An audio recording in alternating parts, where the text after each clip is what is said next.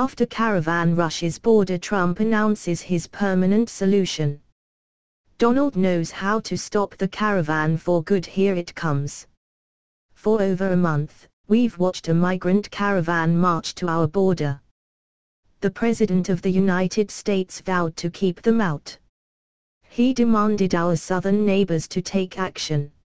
Even though Mexico tried to cooperate, Honduras and other nations have done nothing.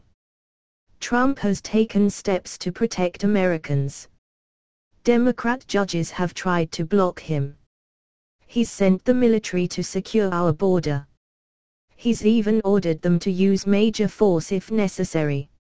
His predictions came true yesterday as hundreds of migrants rushed the border. They attacked our border agents, forcing them to use crowd control methods. Now Trump has taken the gloves off.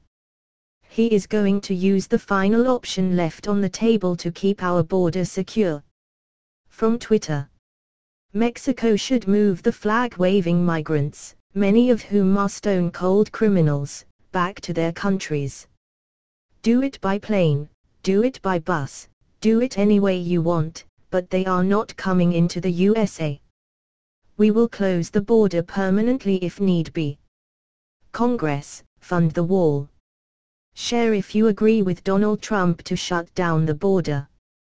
This may seem extreme, but this is entirely the left's fault. Obama and the Democrats' terrible immigration policy has led to this situation. Trump must enact strict measures to make sure dangerous criminals won't enter the United States. Many of these migrants have proven they are not peaceful, law-abiding people. They are willing to attack Americans to get into our country. They do not deserve